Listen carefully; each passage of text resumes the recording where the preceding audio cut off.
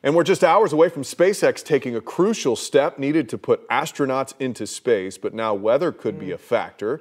This is News 6 at 11, getting results. I'm Matt Austin. And I'm Ginger Gadsden. Right now, SpaceX says they are watching the wind ahead of tomorrow morning's launch. Chief Meteorologist Tom Searles is standing by with the weather changes happening overnight on the coast. But we start with News 6's Eric Sandoval at Cape Canaveral with the critical test in the race to space. There is a lot riding on this launch. This is the final step SpaceX has in certifying its Dragon capsule for humans to go to space in. And here at Jetty Park, people from all over came here to see it happen. Ignition, liftoff. SpaceX says Saturday's test is designed to see if astronauts could be safely rescued if something catastrophic happened during launch. They released this video showing what should happen. They say the Falcon 9 will lift off between 8 a.m. and noon from Launch Pad 39A.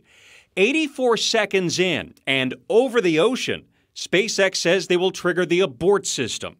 They say there could be an explosion as a result that could be seen from Earth.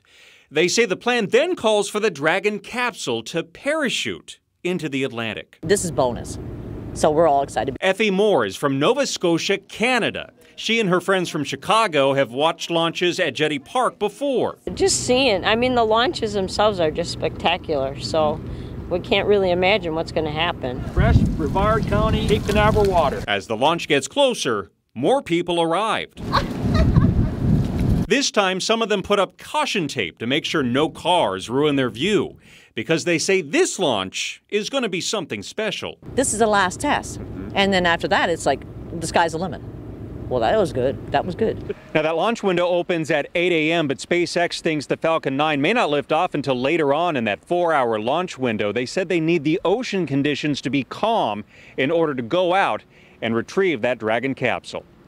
We're in Cape Canaveral. Eric Sandoval getting results. News 6.